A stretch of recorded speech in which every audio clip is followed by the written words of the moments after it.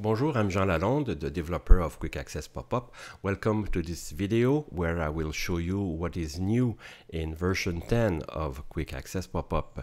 We will see the changes in the Customize window, this window that was previously called the Settings window. We will see the new Options window and various improvements to Quick Access Popup. First, I will show you the comparison of the Settings window before with this new Customize window now. So the goal of these changes was to give more room to your list of favorites. So you see on the right side you have close to 50% more room now for your favorites, and to do that I moved some of the options and buttons and links that were in this window. I moved them under this new menu bar that you have here at the top of your Customize window. The other change was to move this search box here under the list, the drop-down list of your menu here. So you have this button here if you want to reveal the search box to do a search when you need it. So we'll see it in action in a second. So let's return here and open this Customize window here. So as before, you can open it for your menu. You can also open it from by right-clicking the icon, the Quick Access Pop-up icon, and choose Customize. That's two ways to open this window. You see here the new menu with these submenus. There are 5 submenus. These submenus are also available from the System menu again here. So you have the same features here available, so you use it the way you prefer.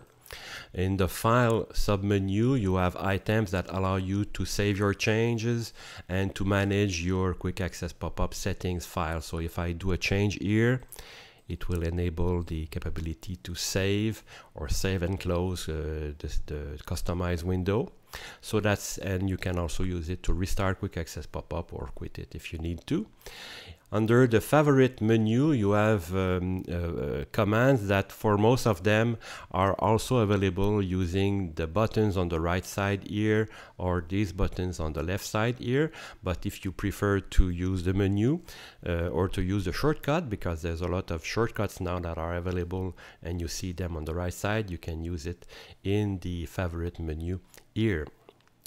Under the Tools menu, you have the capability to open the search window here, but I will show you that you can also do it by clicking this loop here, and here it will reveal the search box. So if I type something here, it will show you the favorites that includes this in the name, or if you click extended search, it will show you the favorites that includes what you search in any of the properties of the favorites. You can hit the X button here to close the search box and return to the drop-down list of your submenus. So this can also be available from the Tools menu here. And you have access to things that were available before using buttons at the bottom. For example, the shortcuts window here will show you all your shortcuts in one list in this window. Same thing for hotstring, for icons, and various commands that were available before under the System menu are available here. Under Options, so here is completely redesigned with all the changes and addition of new options. Over time, the options window became very busy, so I redesigned the whole thing with these 10 or 12 sections here. The first one is General, where you can choose your language and various general options. One new option here is the Settings folder. First, I must say that for new users now, and I'm talking here only for those who are installing Quick Access Pop-up using the Easy Setup program. Before, the settings were saved under the user folder, users, your name, app data, roaming, so something very deep. And to make it easier for user to find their settings and copy them if they need to move it to a new computer or to make a backup, it's now saved by default under the My Documents folder. in Windows. So this is for new users. For existing users, settings will stay at the same place, but you can use this option here to browse and move your settings to a new location. For example, here I'm moving it to a folder here, and you have two choices. If you want to move your settings to a new location, you will copy here, so your settings will be copied to the new location. And if what you want is to use the settings that would already exist in the new location, you can click the new button. So this is explained here. So that's now this possibility to change the settings folder. Under Customize window, you have options that are related to this window here. There's one new option, which is Open Customize window at startup. It will allow, and it is turned on by default for new users, so they can easily change their menu that way. And when they are comfortable with their menu, they can turn this off and open the settings or the Customize window only when they need it. For existing users, it will be turned off, and you can check this if you prefer to have the window open when you launch Quick Access Popup. Now all the options related to your menu icons, to the menu appearance and where it will be displayed, to the other menu pop-up menu options, the hotkeys that will open your menu using the mouse or using the keyboard, same thing for the alternative menu hotkeys. The file managers, if you use Directory Opus or Total Commander or other file managers than Windows Explorer, you can set this here. Snippet and hot strings options here. The user variables, all this is the same as it was before, but it's just displayed differently. The database options. And here, most of them are options that were available before only by editing the quick access popup.ini file. But for now you can edit these options directly from the options window. So these are the changes in the options window. Now, last submenu is the Elk menu. So of course there's the short help that is always available here. You can hit Ctrl H to open this window also if you wish. You have the more complete help that can be found on the Quick Access Popup website, the knowledge base, the support forum. You have this list of shortcuts here. I show you that you have shortcuts that are available now, and you see them on the right side here of the submenus, but there's a list here of all these shortcuts, and you can press F1 to display this window where if you like to use your keyboard, it's now, and it's been before, but it's now even more easy and efficient to edit your favorites using your keyboard. What else under the Elk menu? Various options, and of course, if you want to help me producing Quick Access Popup, paying for expenses that I have to distribute Quick Access Popup. For example, I need to pay for certificates, one for the code signing, so something that make the installation file secure if you download it from my site. So that's one certificate I have to pay. The other one is the certificate for the website itself, so an SSL certificate for the HTTPS. So these are expenses I have to pay every year. So please help me pay for that by sponsoring Quick Access Popup. You have various ways to help me here. And when you receive the code that I will send you, if you send me a donation of $5 or €5 or more, you have a window here where you can enter the sponsor code that I will send you by email. You enter your code and your sponsor name.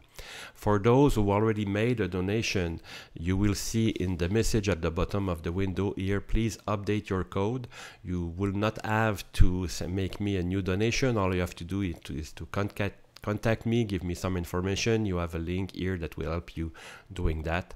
And for new users, this link is to invite you to make a donation to sponsor Quick Access Popup.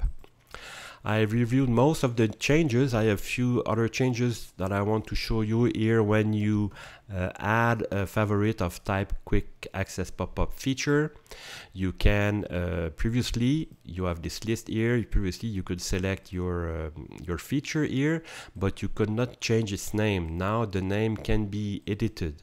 You can make it shorter, make it the way you like, but also very useful is that you can now use it to insert a keyboard accelerator.